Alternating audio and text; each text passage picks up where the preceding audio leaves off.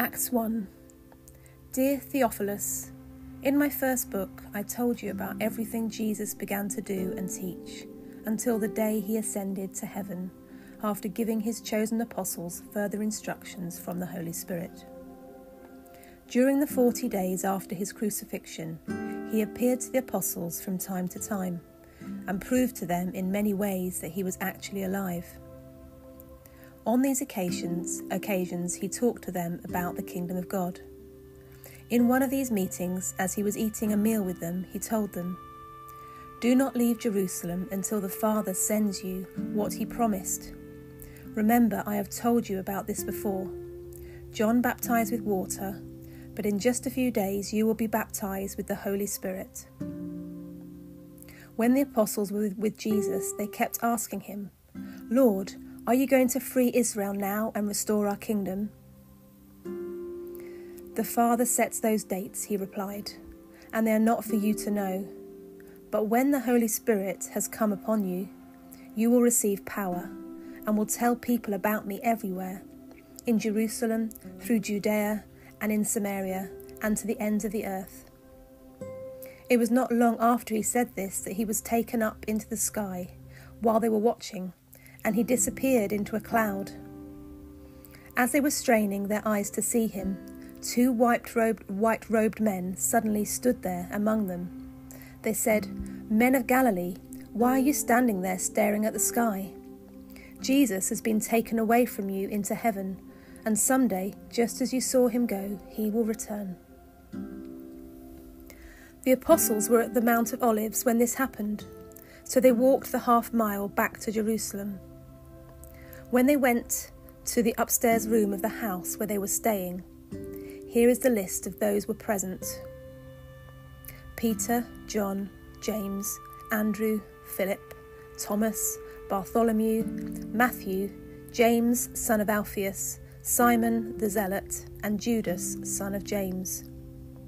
They all met together continually for prayer, along with Mary, the mother of Jesus, several other women, and the brothers of Jesus. During this time, on a day when about 120 believers were present, Peter stood up and addressed them as follows: "Brothers, it was necessary for the scriptures to be fulfilled concerning Judas, who guided the temple police to arrest Jesus. This was predicted long ago by the Holy Spirit, speaking through King David. Judas was one of us, chosen to share in the ministry with us. Judas bought a field with the money he received for his treachery, and falling there he burst open, spilling out his intestines. The news of his death spread rapidly among all the people of Jerusalem, and they gave the place the Aramaic name Akeldama, which means field of blood." Peter continued, "This was predicted in the book of Psalms, where it says, 'Let his home become desolate, with no one living in it,' and again, 'Let his position be given to someone else.' So now we must choose another man to take Judas's place. It must be someone who has been with us all the time that we were with the Lord Jesus. From the time he was baptized by John until the day he was taken from us into heaven. Whoever is chosen will join us as a witness of Jesus' resurrection." So they nominated 2 men, Joseph, called Barsabbas, also known as Justus, and Matthias. Then they all prayed for the right man to be chosen. "O Lord," they said, "you know every heart. Show us which of these men you have chosen as an apostle to replace Judas, the traitor, in this ministry, for he has deserted us and gone where he belongs." Then they cast lots, and in this way Matthias was chosen and became an apostle with the other 11. Here are some of my thoughts on this passage. Acts 1 feels like an introduction to a newly planted church. The author of Acts also wrote the Gospel of Luke, and the opening verse of Acts describes that the Gospel of Luke is about all that Jesus began to do and teach, and therefore implies that Acts is about the continuation of Jesus' work. It introduces what instructions he gave his followers for when he was gone. He said, stay in Jerusalem initially. Wait for the gift of the Holy Spirit. And when you do, you will receive my power.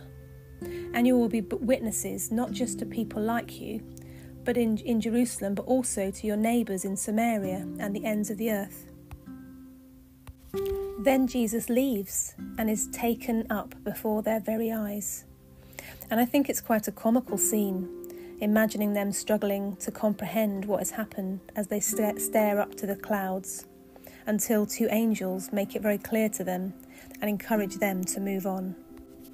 And then we get to hear what the first few days of this newly planted church was like. Discovering how to do church without any books or audio podcasts to listen to. We hear that they gathered in an upstairs room.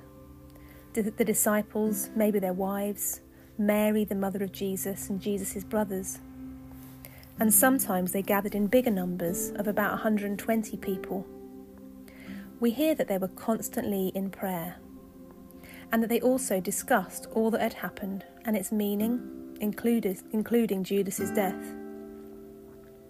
And they went about choosing new leadership by this interesting method of casting lots, which makes me wonder that maybe without the Holy Spirit to guide them, they had to adopt some other choices. So what can we take from this? It made me wonder what this church of a few days old can teach us at Open Heaven, a more established church. We even have an aptly named upper room evenings, and I'm wondering how we could follow the example of these early followers who didn't have an example or blueprint to follow other than the words of Jesus. I'm wondering if we could learn from them about waiting on God and being expectant on this gift of the Holy Spirit. Also to diligently follow Jesus' instructions to the letter and learning what it means to be constantly in prayer. Are we expecting and ready for his power? And are we open to telling other people about him, even those unlike us or distant from us?